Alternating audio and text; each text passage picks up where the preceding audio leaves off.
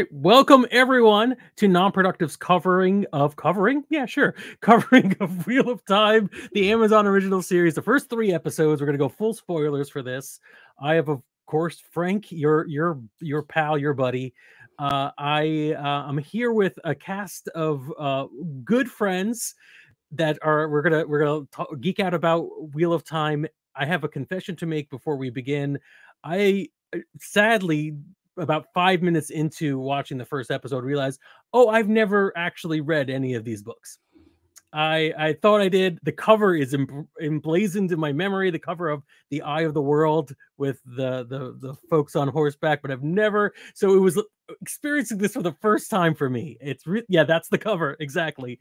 But I'm here with experts, people who've actually read the books and watched the show. We're just going to talk about those first 3 episodes. Let's do a quick introduction of Natty Bumper Car, old friend, old pal. Tell me a little bit about yourself and how you got into this series. Howdy, gang. So yeah, me, Natty Bumper Car. I growing up read a lot of fantasy and stuff, and kind of was of age when these came out. In 1990, I think Eye of the World came out, and I would have been a sophomore in high school because I'm remarkably old. And I think I just stumbled upon. I worked in a comic book store, and I think it was there, and I found it and just read it, and then kind of stumbled my way through the books. Read all of them. Even had issues. I mean, like a lot of issues, which I'm sure we'll talk about. But kind of stuck with it through highs and lows, and I'm excited for the show. You shared a wonderful little story at the beginning that I would be remiss not to remind you. You didn't know when there were sequel books coming out for at least the first few. Oh, no yeah. idea. I know this was in the dark ages before the internet, and I mean the way you would find media, especially I was an only child, so I didn't have like an older brother or sibling to say, "Hey, dork, read this" or whatever. I would just, and I grew up in a small town in Georgia, and so like there not a wealth of culture going on or access to stuff, and so everything was just stumbled upon. And then like another book would come out a few years later, and I was just like, it just keeps going. And going and going, what felt like most of my life, this book series. And eventually Robert Jordan, the author, died, and it was a real like crossroads in my life where I felt like, wait, like what? It doesn't. I need things to be finished. My wife calls me a completionist because I need things to be complete, done, and so it's a real OCD thing, I think.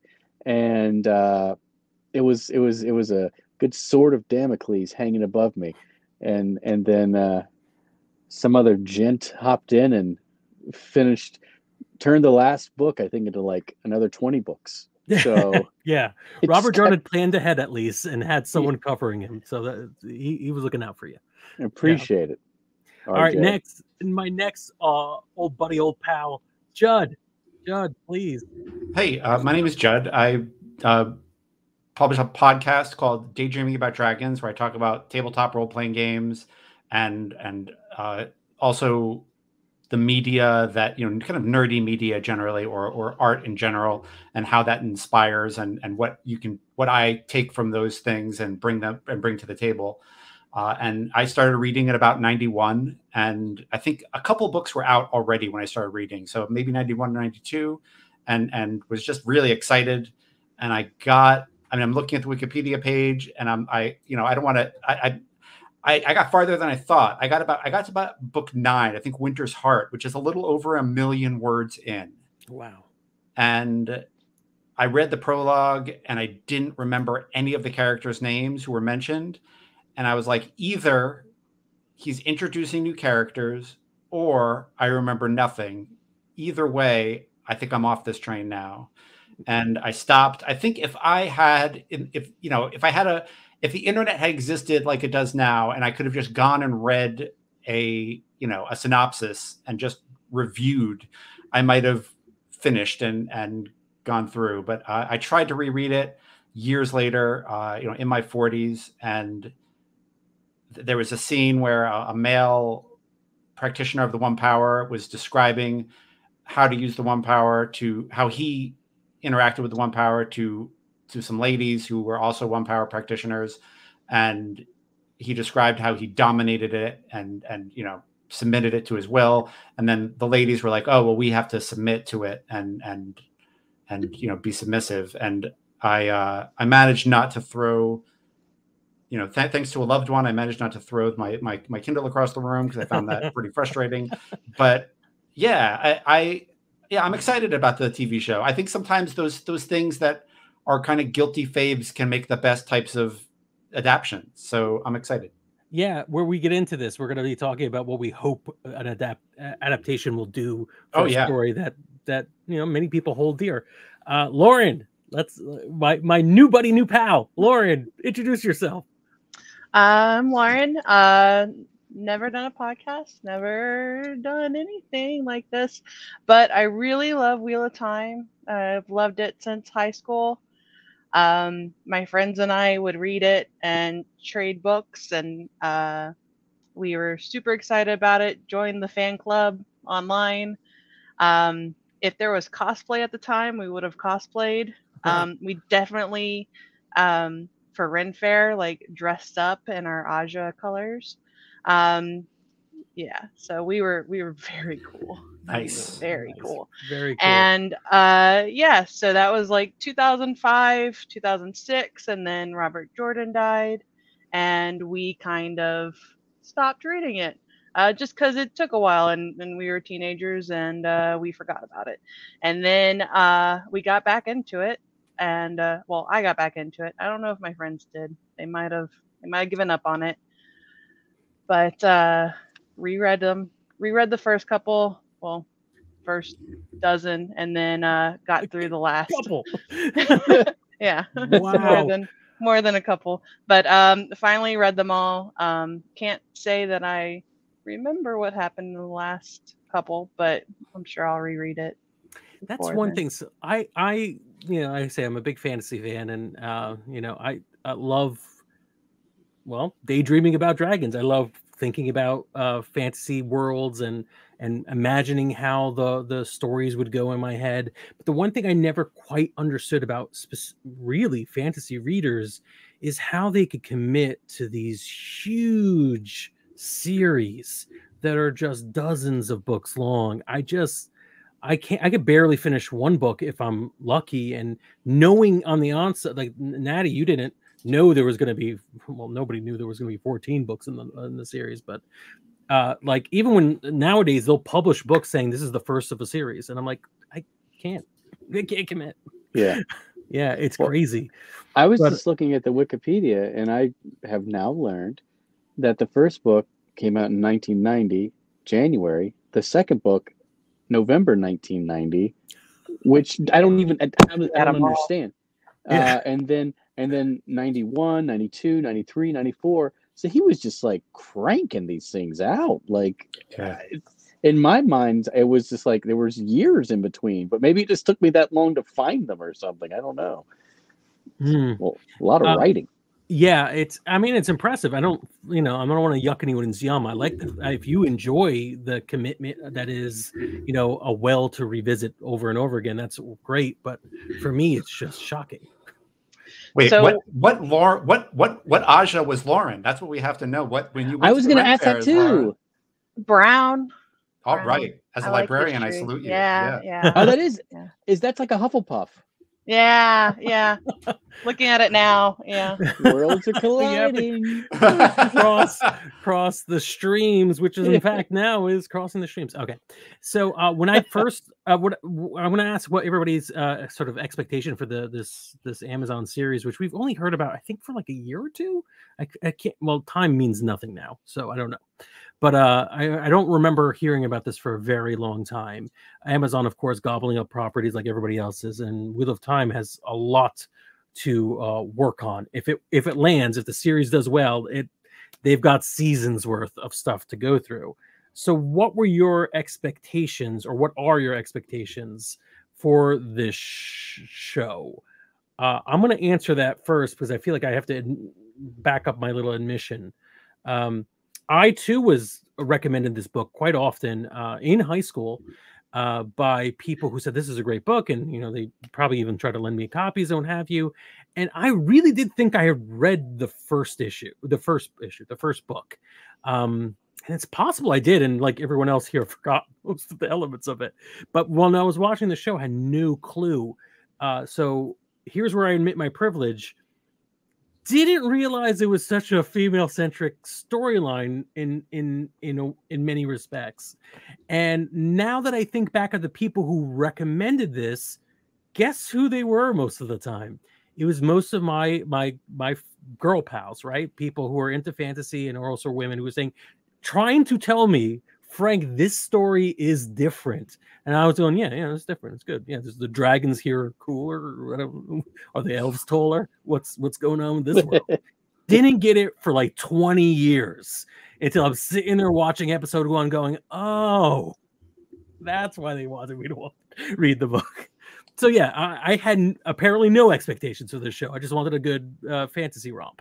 Anybody else? What about you folks? What were you hoping for? Lauren, you were into this for quite a while. What were you hoping out of this series? I am interested in the magic. It's completely different than well, I wouldn't say completely different, but it is a different idea and concept of how people deal with magic, and that's what and the type of things that they can do with the power. I am very looking forward to that. In the shows, it was kind of weird to see for the first time. I'm like, oh, okay, this is kind of cheesy looking, but I'm like, but no, it makes sense, and I was okay with it. I was like, okay, I think I can handle this. It makes sense the way that they did it, for me at least, even though it's still a little. There was a lot of like force blasting and shooting wind lasers at things. That, but conceptually though, the theories of what they're playing with is pretty, I would say, maybe unique at the time or rare at the time, and probably better executed now in many books. But yeah, I could see that. I could see why you would be interested in that. Judd, how about you? What are you hoping for? So I'm of two minds after watching the 3 episodes and then watching them again to kind of prep up for this. On one hand, I just kind of want some wonderment. I just want to see some cool shit that I remember from when I was 14. Like I would really just like to see some cool shit. So there is definitely that aspect of it. And then there is also the aspect of, I would really like the concept of the gender binary that this cosmology just has right down to its core to be really blown up and to kind of annihilate that in a way that still works, still makes the cosmology work, but says like, yeah, that thing where we divvy it up between 2 parts, that's an artifice. Like that's a human creation, and we've made that. And I want them to. I just want that, and I'm nervous that this could become like a real. It's funny we should bring Hogwarts and Hufflepuff into it so early, because I think it could really become a Rowling turf rallying point, and I would love to see it be like just an abyss of misery for those folks. So there's that. So there's like the 14-year-old me who just wants to see cool shit, like show me more Shadar Logoth type stuff that just makes me feel like I'm 14 again. And then there's the adult me who's like, and politically I want to eviscerate my enemies, and I want to see this just destroy people who are shitty to other people. So there's that. Yeah, I think I don't see how you can't do both. You would have to get both.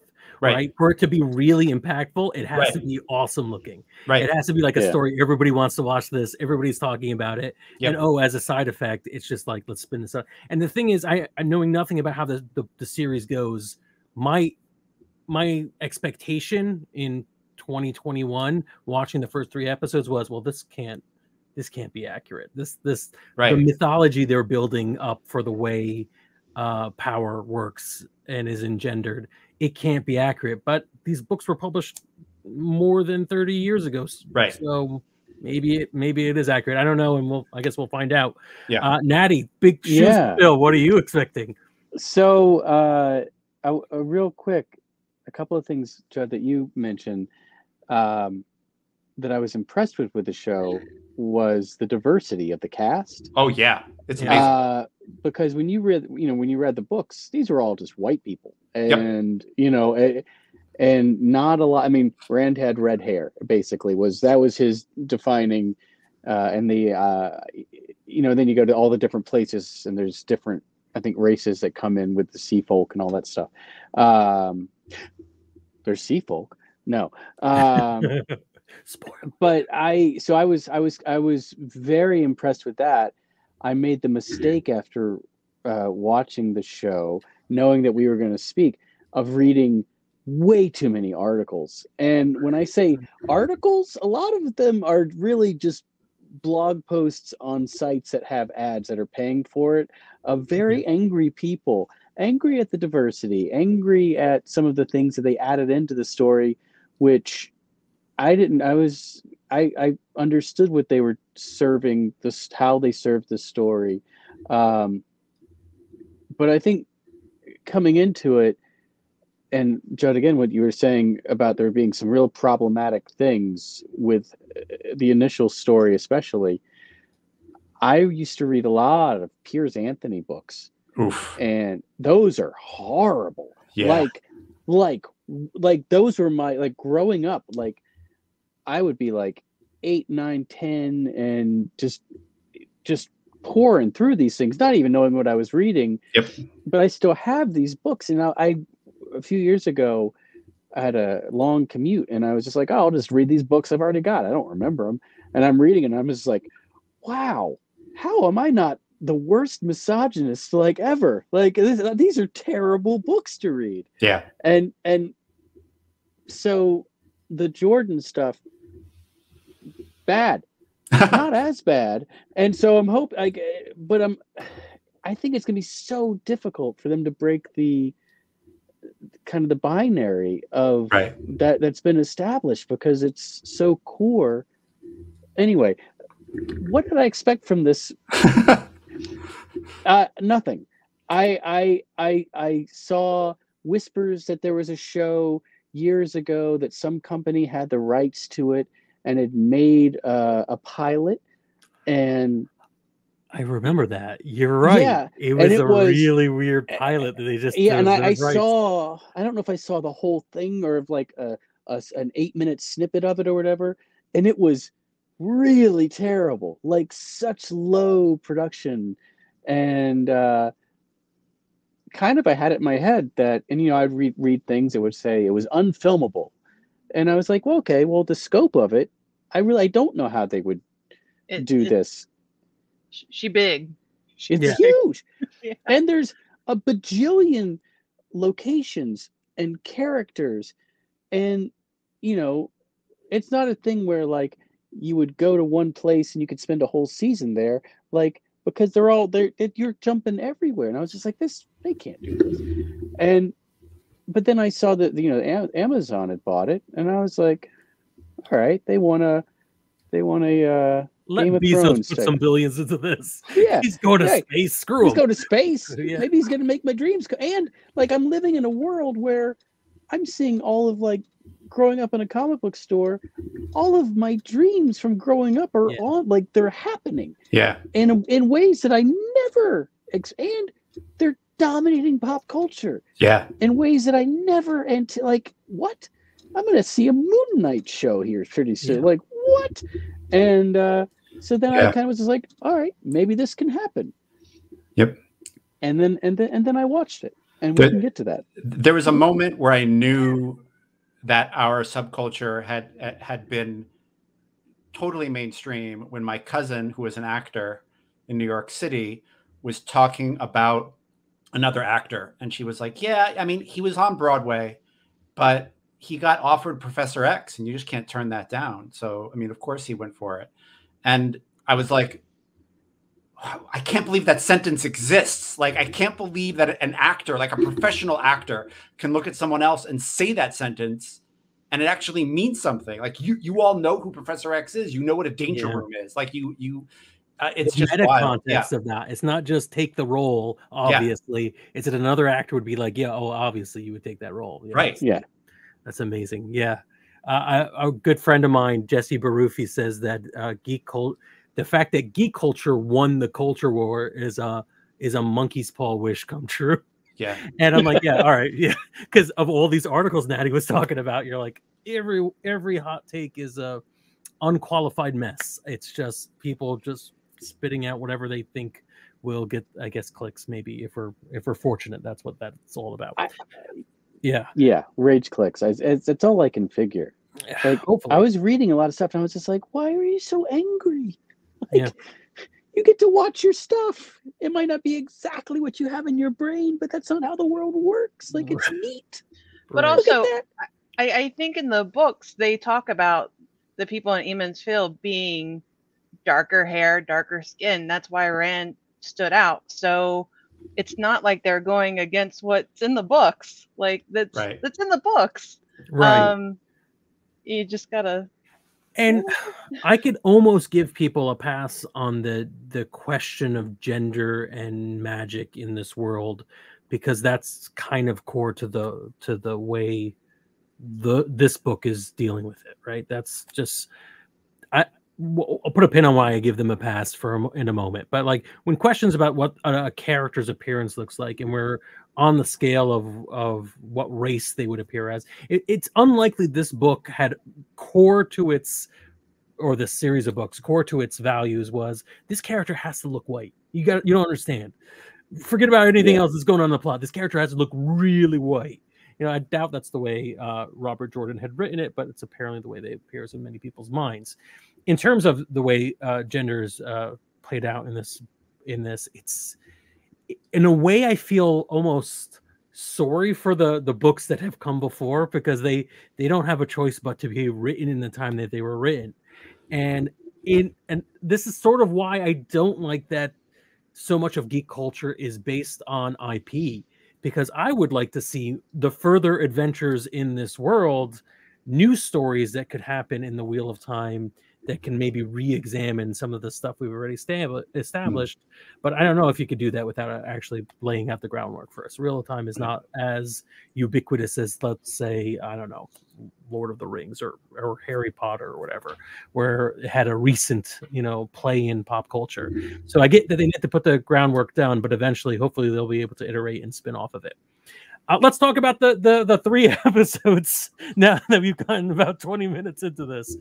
All I'm going to say for the first episode is that I did not. It was a hard watch for me.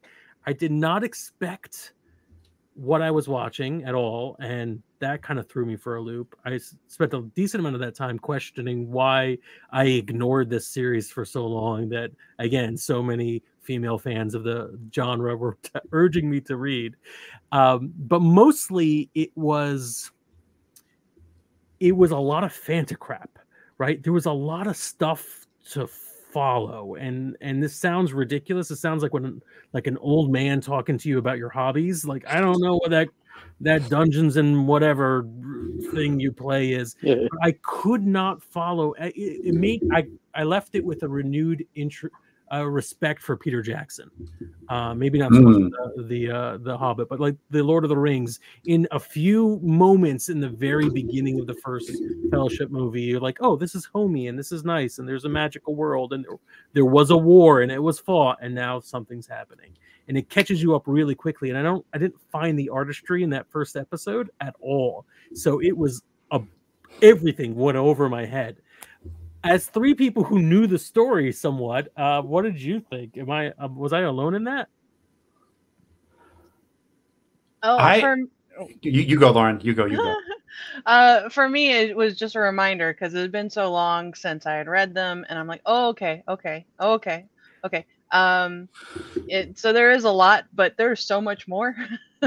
I knew and it. Yeah, and the way that I would look at the books. I would read a book and I'd be like, okay, what's the one big thing that happened? Because a whole lot happened, but what's the one big thing? Okay, that happened.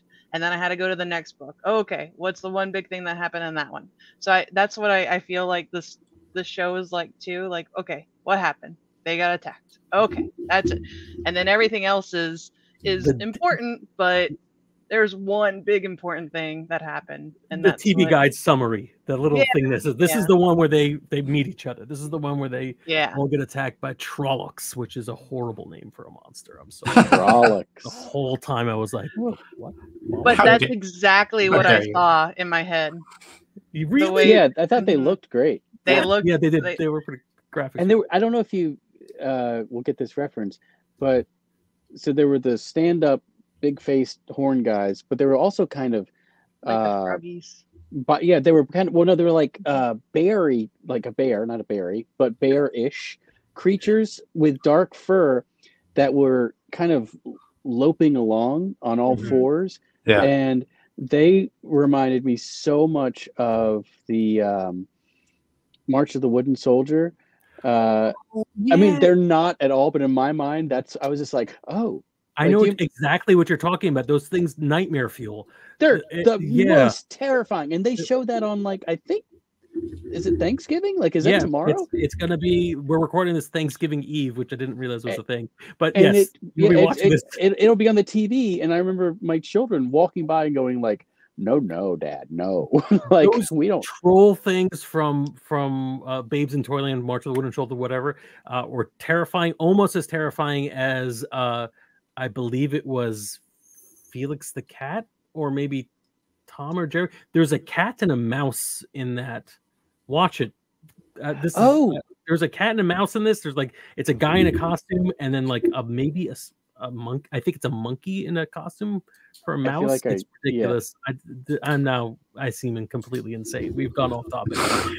Yes. So I'm really excited to hear that this was close to what you pictured in your head.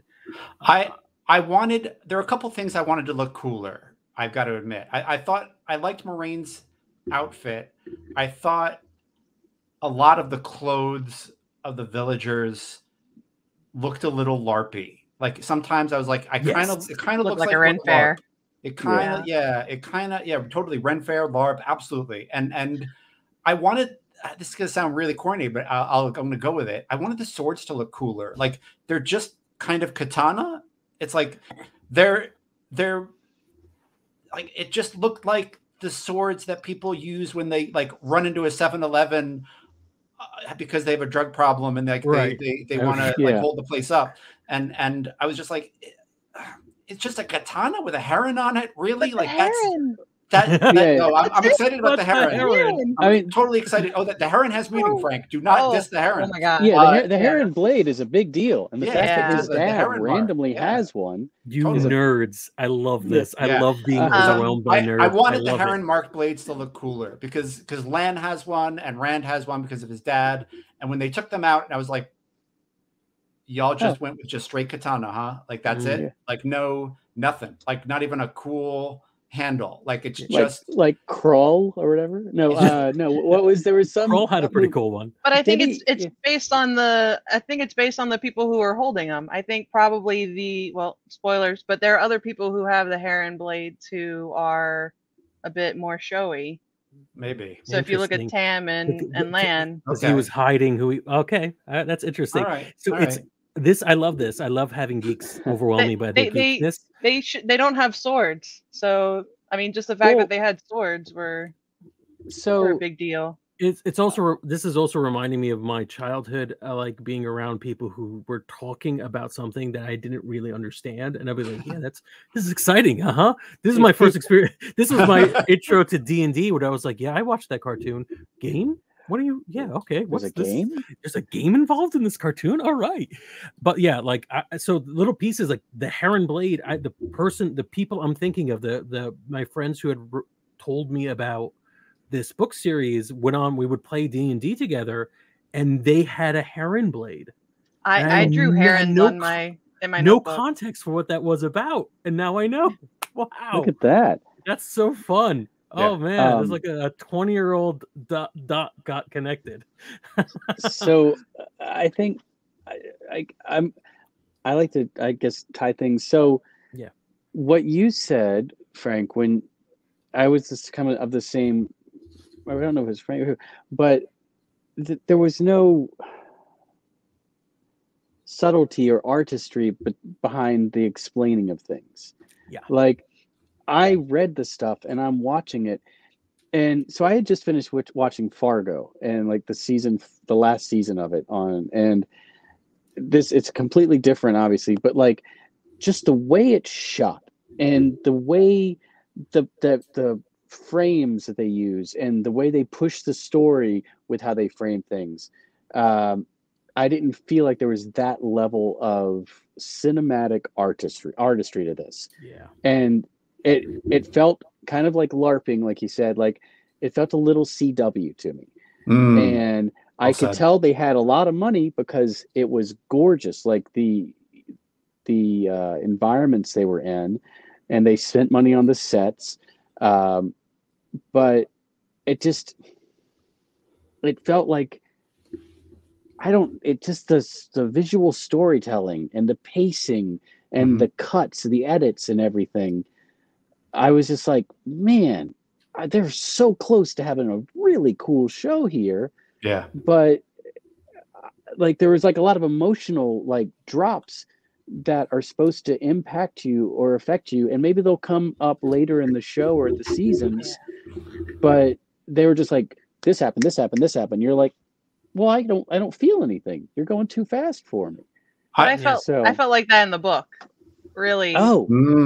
Because you meet all these people, and there's so many people, and it's just like, okay, so why should I care? Yeah. And it's not until book 3 or 4 where you really care. Yeah. Yeah. And the book is worse actually because it starts like 1,000 years before. It does. Like, does it? Yeah. The book starts with like the dragon breaking the world. Yeah. So you're like in a palace that you don't know, that you're never going to see again, seeing a guy who you're never going to see again. Is it Luce Theron? Or yeah, and then you flash forward to Emmons Field, and you're supposed to care. So like, I'm sorry, Lauren, you go. Oh no, I agree with that, and I think when you get to Camlin and spoilers, when you get to other areas, we have an annoying graphic for that. Hold on, we made this a while ago. There we go. No, there's a thing that doesn't matter. This whole thing, we're just talking about the first 3 episodes. You're not gonna remember it anyways. Don't worry about it. I think there's a whole lot. They have to introduce everyone, and I think it's gonna take a whole season just to introduce the important people. Really, any time an adaptation happens, you are an artist putting your fingers on a work, and no matter what, you're gonna have to make this your own, right? There's no way of it's not a live stream of someone reading the book to you.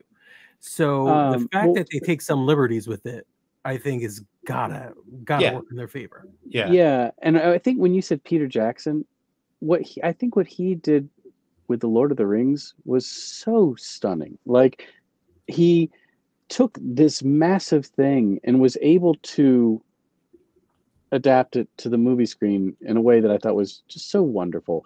But then it's so funny because then he did The Hobbit, and I thought he really blew it. Like by using the same formula. Yeah, incredibly. Like, same formula, and it didn't But I work. think The Hobbit, you're dealing with one book, one kid's book. That he added to, whereas Lord of the Rings, there's just so much more there that you could work with. And I think he really. I think what Peter Jackson did really well is he was like, these are the themes we're going to work with. And every scene is going to be about this. And so you got this thing where when the ring was in a scene, it was bigger than everything else. And when it fell to the ground, you heard this thunk, and like that had meaning. Whereas in The Hobbit, all themes were off. And there was even one scene I remember seeing someone on a YouTube video where they play dramatic music when the dwarves are doing something, and it's actually the old Ringwraith music that from Lord of the Rings, and I was like, Oh. oh, what a gaffe! Like, Yeah. what a mistake. And so anyway, and I think, I mean, we're looking, you know, we just talked about how many words this damn thing is. I think it's hard.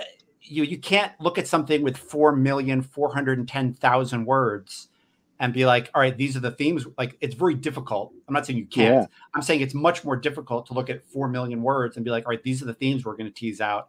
And that's why these scenes are going to look this way and that way. Because Right. And unless you're doing what Lauren suggested, or what Lauren does when she read it, which is, this book is about this thing. Yeah. And then maybe you can do it, but then, you know, I don't, it feels to me that Robert Jordan wrote these almost like, I was going to say romance novels, maybe a little bit romance novel, maybe a little bit like serialized fiction, where like the push really was get the next book. Story continues in the next book, as opposed to Lord of the Rings, which, I mean, arbitrarily was 3 books because the publisher was like, what the hell? Right. This is too big for 1. We're going to do this as 3. So I mean, it's all different things. And I actually kind of enjoy the fact that perhaps the director of this first episode wasn't necessarily to blame as much as the source material may have been to blame for why it wasn't as majestic and clearly thrown together. Lauren, you said, I think. Oh, it was just I think Robert Jordan had the idea of making 13 books. I think that was, and so he knew that he had a lot to go through. Yeah, he was like, yeah, I could do this. Yeah, and out of those millions of words you're talking about, so much of it was about the lace on the bodice. I don't know, bodice. Sure. And and I don't, this is not a spoiler at all, but and I'm going to say your name wrong because I've really been introduced to how wrong I've been saying all these words all my life. Yes. But Nynaeve, right? Nynaeve, yeah. But one of her main character traits in all these books is that she will yank her braid. And I remember, Judd, to your point about just terrible depictions of women. It was like she'd go off in a huff and pull her braid at land, and I was just like, "That's weird. Why are we doing that?" And I love some things about the first episode that I really liked. Yes, Nynaeve as this strong Black woman fucking rocked my world. Like, I was just like, yes, like, more of that, please. And I love that depiction of Nynaeve. I think the actor who's doing it is rocking it. And I really liked the women's circle test that Egwene goes through. And I mean, if you've got to show a metaphor for someone submitting to something greater than them, what an awesome, like, I don't know if it went full, like, wow, you made this feminist, but you did a damn good, you gave it a good shot. It was I just thought it was really interesting and really cool. She washes up on shore and walks back into the bar and drinks with the ladies, and I liked it. I was down with it. Especially when her dad comes up to her, and I just rewatched this tonight, and it was the just the emotional connection of the actors was very weird. But like, she walks in and this guy comes up and you're like, oh, who's this? And I don't know if they overdubbed it, but something about how he's like, my girl, or something like that. Like, less hands means less money and pints. And then the drunk woman comes over and grabs her, and it's just like, she's drinking with us tonight. And it was just like, oh, it was nice. Yeah, I like that. I like that aspect of it. Anyway, the first episode wasn't, I didn't feel like it was as strong as the next two, but you know, I pushed play and I kept going. So I don't, whatever that's worth. And I think, you know, smart move by releasing the first 3 episodes. I know it's not necessarily super atypical, but this is a big story. And if your first episode is just a bunch of like, this is the world and the way it was, and the dragon that broke the world and the thing happened, and I'm like, I am your bread and butter, and I'm not following this. I'm as geek as you could get. I'm your target audience. Yeah, please. Yeah. But the next 2 episodes really had a lot of good moments to them. A very strong open for the second episode, and I like that they are doing a wonderful job of, and my notes are kind of all over the place because I watched them all at once, but I think they do a wonderful job of keeping the mystery of who this person is, who this reincarnated Messiah / Antichrist, this bad news bear that's sort of around there. And I love it. I think they did. That is where there's a lot of artistry in keeping the who it is and who could be the bad person or the well, so since you don't know the story, do you have a guess as to who the Dragon Reborn could be?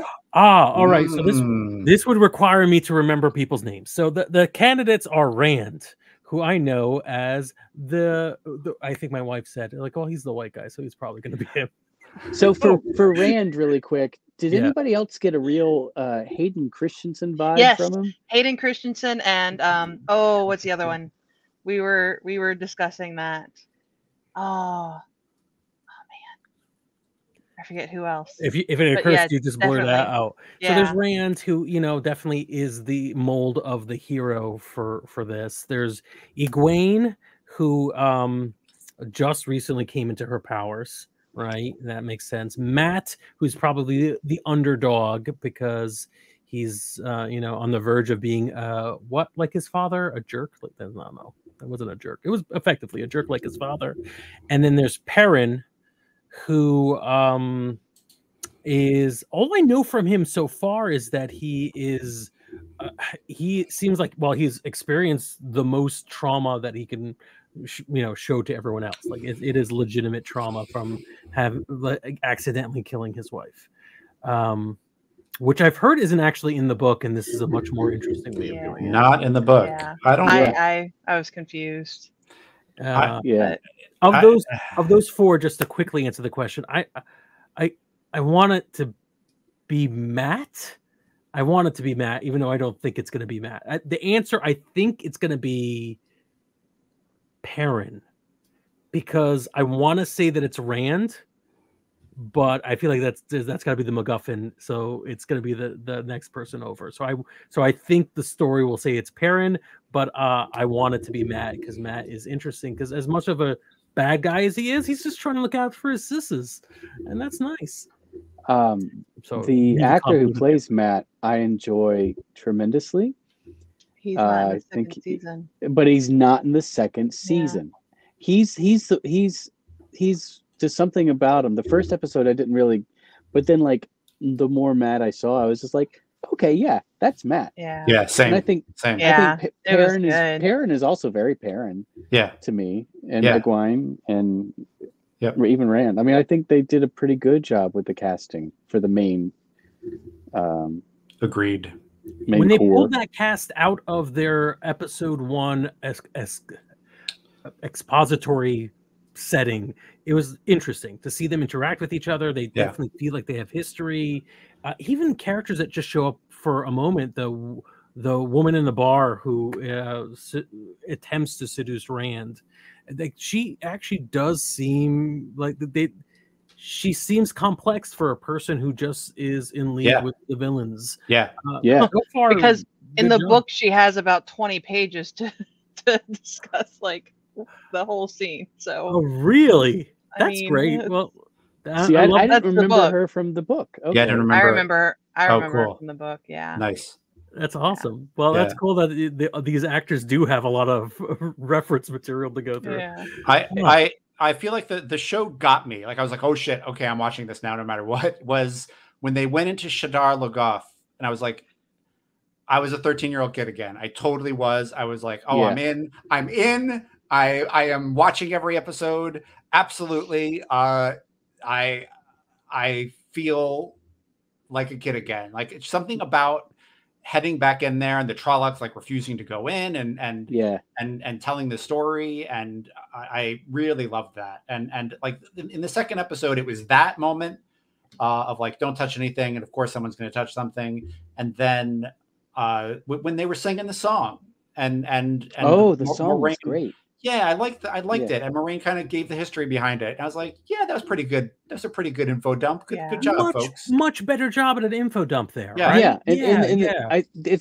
I think in the second episode, they kind of started to figure that out. And yeah, like I think that's something that Robert Jordan really did that Tolkien kind of did, but like there's so much, it's steeped in so much history, everything. And so you see Shara Logoth and you're like, and then you get the little background story, but you go inside and yeah, me too. That's where it was like, it felt like it was shot a little bit differently. It looked a little bit different. It didn't look like you were just in backlot woods almost. And I was just like, ooh, yeah. They had something to say all of a sudden. It was like, oh yeah, this is a place where selfishness destroyed their, the greatest city in the world, and yeah, we can understand that, I think, right now. So yeah, it was, and you started to see a real scale of the world, right? Like it pretty quickly was just like expanded this world like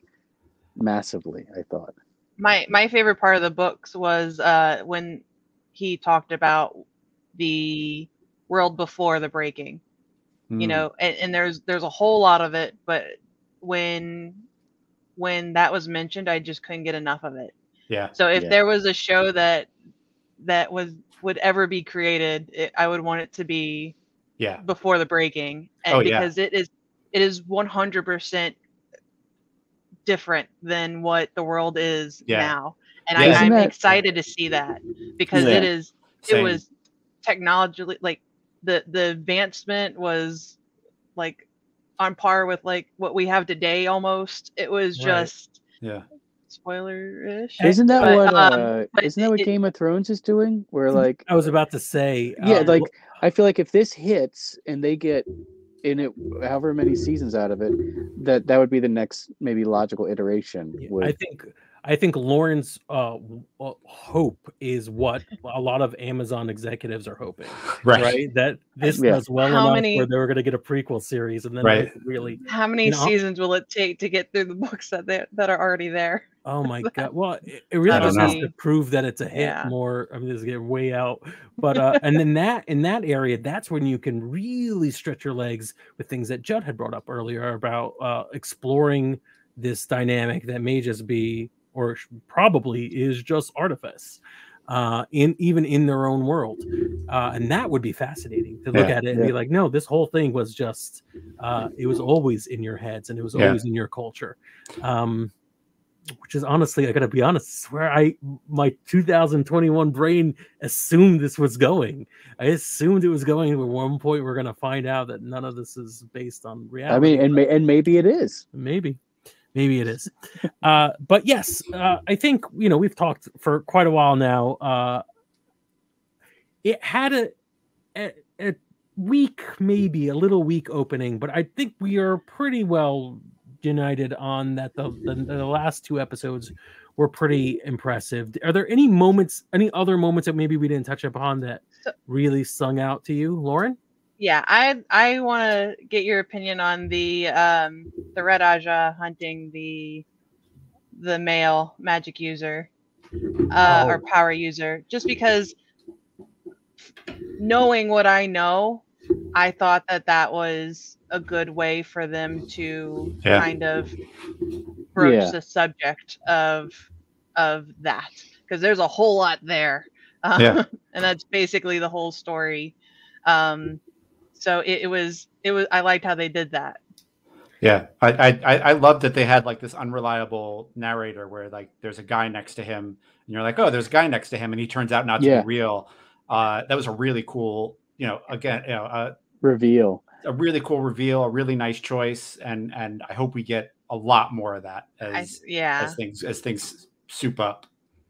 I think my only issue with it was its positioning in the story, because it was very much like, oh, who are these people? I will not see them again for a while at all. But yeah, it was a pretty way of instantaneously establishing that I did not know why people were recommending this story for me for so long. That's what it did for me. What else did you say? Well, for me, just when I saw the men and they were running, and I'm like, oh, that's a weird outfit for them to wear. That kind of, it was like, oh, I don't know how that works, but okay, maybe maybe they look like Viking dirty men. Yeah, like the beard and stuff. It was weird. Yeah. That took me out of the story, those guys.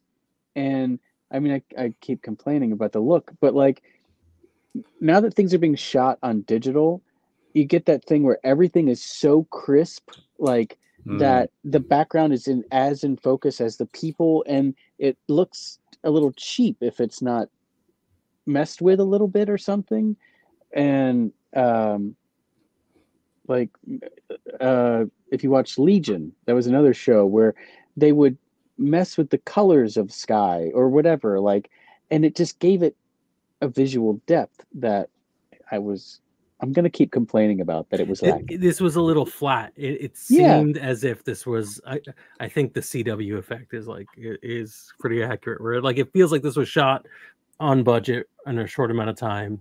They did a good job with wardrobing, but yeah, and maybe it came from one closet. Yeah, you know, this is season 1, and they probably had this budget. They want to see how they're already working on season 2, so maybe like, I mean, I think they'll figure this stuff out. Is my hope. And COVID, I don't know. And COVID. I wonder how much of that. Yeah, that's interesting. They were shooting in a bubble. They were working on it before, but who knows? They probably just put it out there. So you were talking about the red Ajas, Lauren. Now, how about the white cloaks? I'm glad that came up. So for me, Amon, is it Amon Valda? Am I pronouncing it right? The person who is hunting the he was a great actor. Questioner. Yes, yeah. Abdul Salas. I'm calling him out by name because like the perfect mixture of intimidating, creepy, but not cartoonish, right? Yeah. This seemed like a person who would exist in this world and has great motivation for the terrible things that they are doing, which I'm auto-completing in my mind. I'm like, all right, why would you be a questioner in this world? Why would you be a man who does not have magical powers, who goes out and tracks down and hunts women who do? And what could this mean about? So all the stuff in the background of the world is just flooding forward. And if this were a role-playing game, we'd be playing out what this actually means. Fortunately, this has already been written, so we're just gonna find out what it means and how much of this is accurate. But just a wonderful portrayal for me.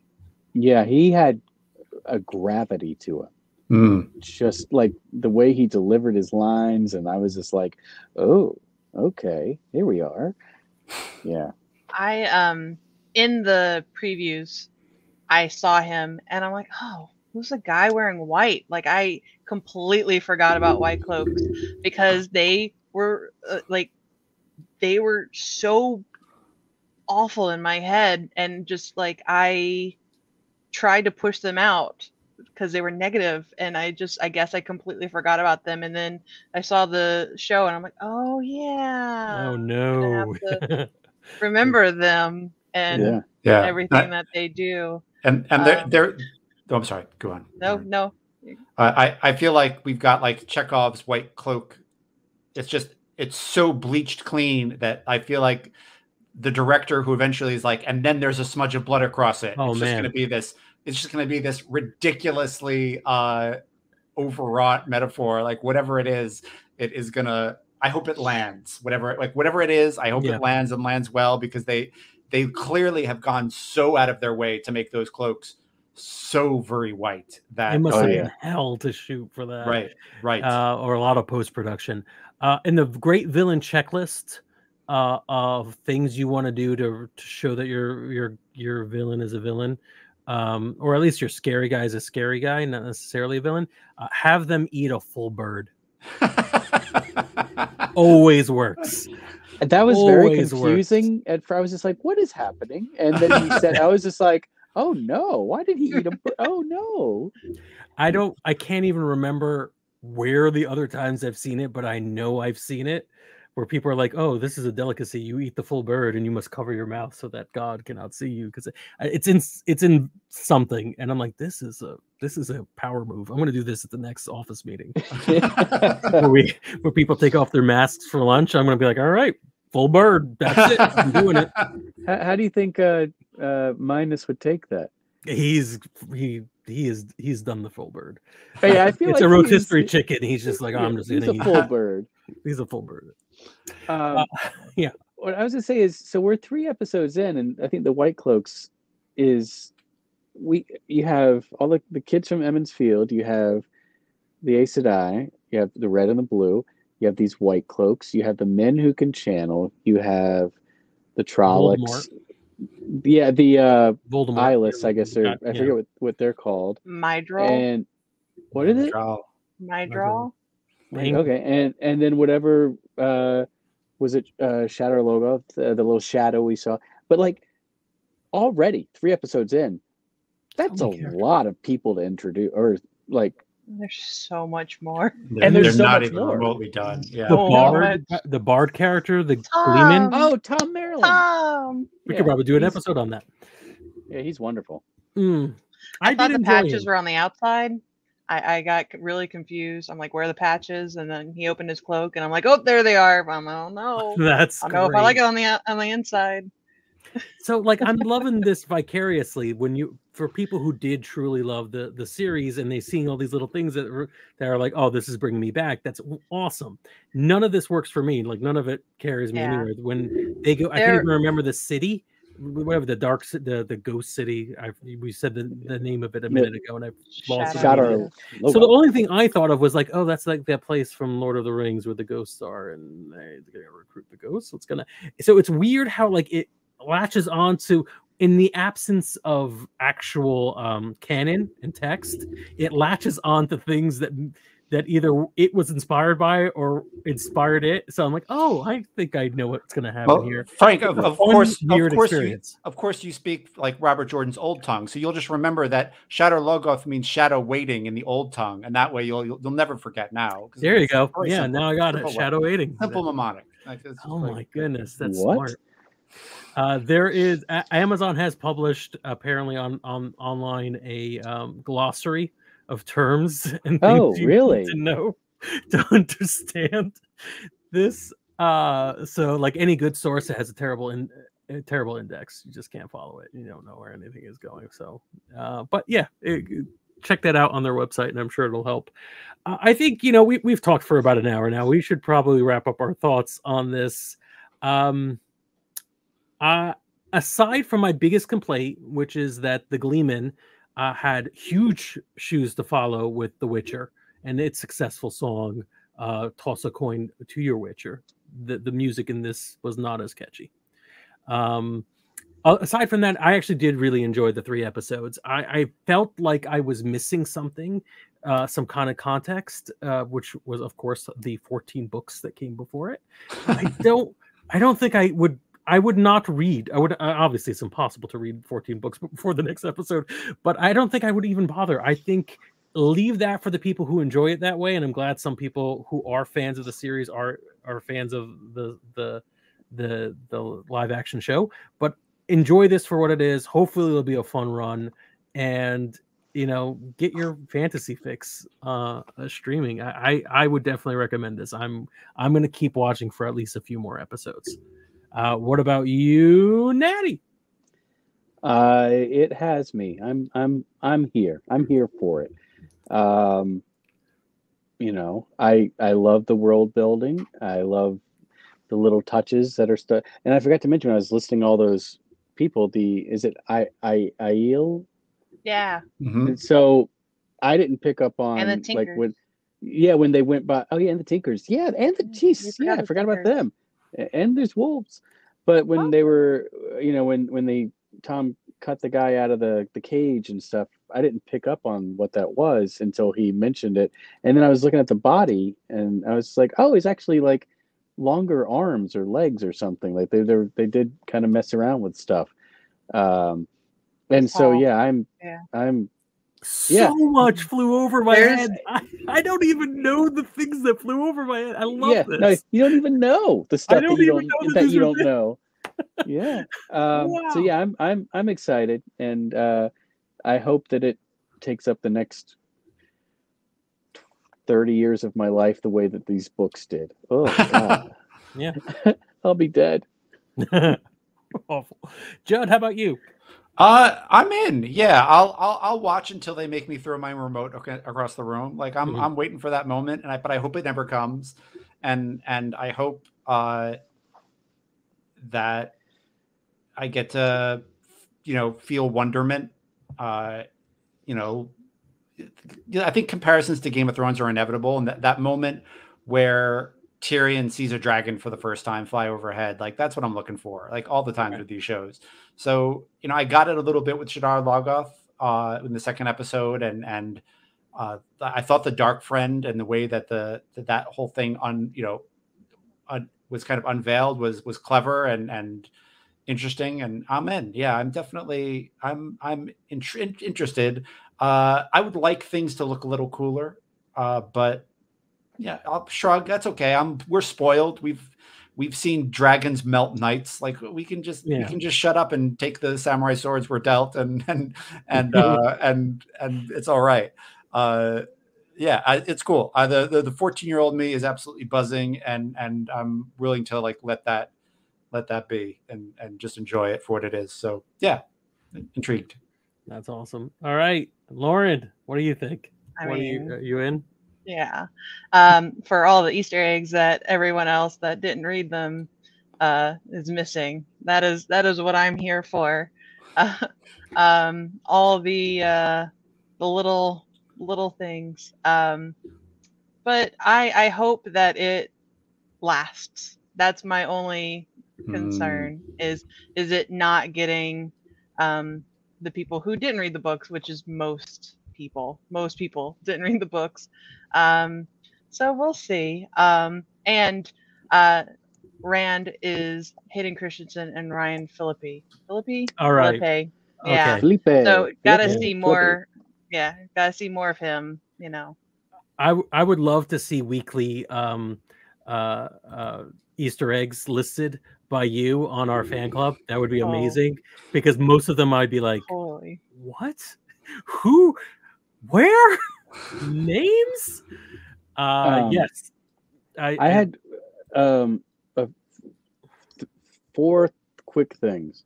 Please. Lan and Moraine taking a bath together was that an was interesting thing that didn't happen in the books. No. That I think gave their relationship depth, because it was an intimacy without sexuality. I thought that showed that the depth of their bond. Nice. Yeah, that's really There good. was that.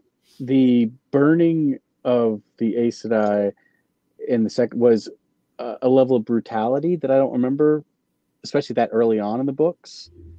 And an article that I had read mentioned that it was kind of a Game of Thronification. Yeah. So, and they kind of held on that for a lot longer than the shot was really on this burning woman, longer than I needed to see.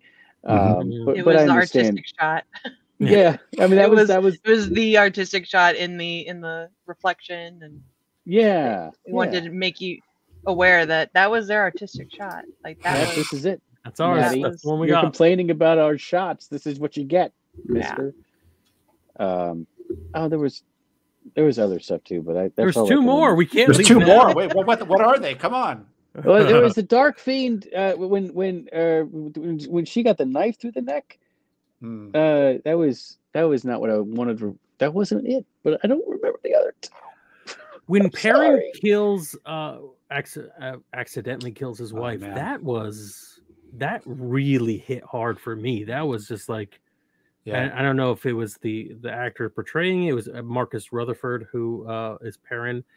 Just like the horror of, like, they survived. They had survived the horrible thing that was happening to them, and just swung wide and in such a brutal fashion killed someone he loved so much. I mean, it was difficult because you watch everything from the current lens, right? So you're like, this woman existed to die to give Perrin a personality, in a way. But like at the same time, there is a lot of genuine emotion that happens, because fantasy violence is just never an issue. Never an issue.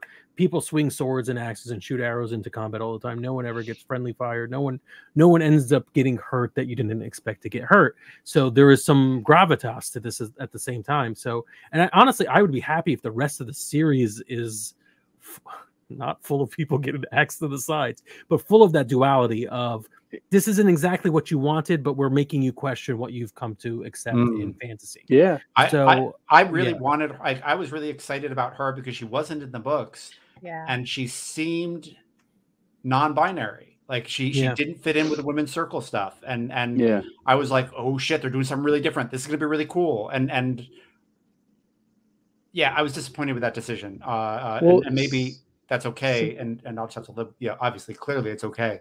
But I like creatively, I thought that decision was not as strong as it could have been. No, so there was an article I read. So the character did exist in the books. Like somebody asked Perrin, like, what if none of this ever happened and you had just stayed in Emmons Field? There was a girl, and he there said, was a girl, but it was the same name. It wasn't. They weren't married. No, they weren't married. Yeah, he was talking about this is the girl I would have. He said I probably would have just married so-and-so. I don't think that she died. No, I think she wasn't. They weren't. I don't think they're in a relationship. I think this was in the book. They were in a cool story. Touch. That's a they cool were just. I read that. This was just like somebody I mentioned. Oh, that's great. And then in this, they adapted it. So that almost makes it better and worse. Oh, it's. I think it's really interesting because now we can look at this whole show as another turning of the wheel that's different than the books. Ooh, I like this can we're in the literally multiverse be of like madness. This can literally be like a whole other thing, and all bets are off. Like who we think the Dragon Reborn was in the books just might not be the Dragon Reborn this time. I love that, and I think that would be awesome. One of that opens it up to what you were talking about maybe breaking the binary mold. I mean, if you want to see the internet explode, change who the Dragon Reborn is, and like it will burn down. Like it will just burn down. If you do it in a clever way, the way we've built up in the world's greatest podcast just now, I think that because one of the most interesting features of the Wheel of Time is this wheel. It's a kind of story that doesn't get told a lot. It's the Wheel of Fortune thing, right? It's not one in the big archetype of the 7 to 12 different whatever story, traditional types of stories. It's the one that gets told the least. It's a reincarnation and specifically the Wheel of Fortune. So if you make that as part of the reason for the adaptation and you do it cleverly, like little changes through time, and keep hinting that no, this is what the book's about, I think that could be amazing. Lauren, I think I cut into you. I'm sorry. Oh no, it's okay.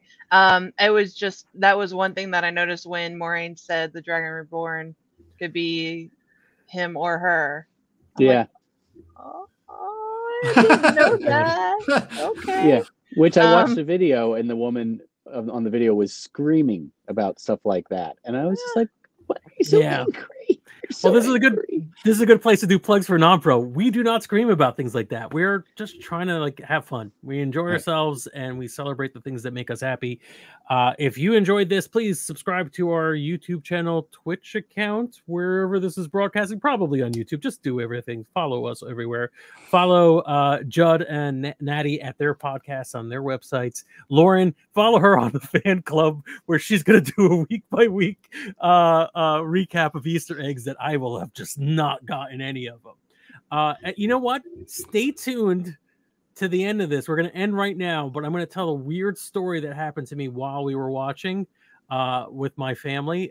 So this is our goodbyes, but stay tuned and you get a little Easter egg for, I guess we'll post this on Patreon. Good night, everybody, and we'll see the next episode on Friday. Yay! All right, so this is the little thing. I don't even know if I want to post this anywhere. But are we still live? We are still recording. Oh, okay. Yeah, so I didn't want to do this live just in case we needed to polish anything out, although it's not going to be edited. It's going to go right up there. It'll probably be up on Friday morning so people can kind of look at it for an hour before they commit to episode 4. All right, so this is what happened to me while I was watching the first 3 episodes. Watching with my wife. I'm Palestinian. My wife is Egyptian, and her mother is over, and we're watching this together. And they throw when Egwene leaps, kind of jumps, pushed over in the ritual to the river. Pushed. Yeah. Pushed. She goes in, and my mother-in-law says something in Arabic, and the accent for Palestinian and Egyptian people are significantly different, so I don't catch everything she says. She says something really quickly, and all I hear is "married to the river." Oh, and I'm like, I didn't listen to it. And my wife answers, and we do this all the time. We kind of respond to each other in like Arab, English, whatever. And she'll say, no, she's not married to it because she is going to survive this. And I'm like, what are you guys talking about? And I stop for a minute. I'm like, what are you guys talking about? And they're like, and my wife is like, my mom's saying that she's like one of the brides of the river. I'm like, what are you talking about? Brides of the river. It's when a woman ceremoniously marries the Nile and is thrown in or jumps in as a sacrifice. And I'm like, what is this? She's like, they did that. They haven't done that in a while. Important. How long ago was a while? In a while. She's like, oh no, it was before Islam. And I'm like, okay, fuck it. All right, fine, whatever. But the fact that the 2 of them, and obviously it's so old that we don't even know how accurate this is. It may never have actually happened, but they have like a folklore background that was women who were married to the river. This was a ritual sacrifice that you throw someone into the Nile as a way of ensuring the crops or whatever. And for me, what was really fascinating is my wife isn't really big. She read Harry Potter, but she doesn't really she's not a big fantasy person. My mother-in-law, not at all. Like occasionally will be like, this isn't real, right? I'm like, no, it's not real. That's an orc. And like to them, they had when they saw that, they knew what they auto completed what the story was. Wow. From their own cultural background.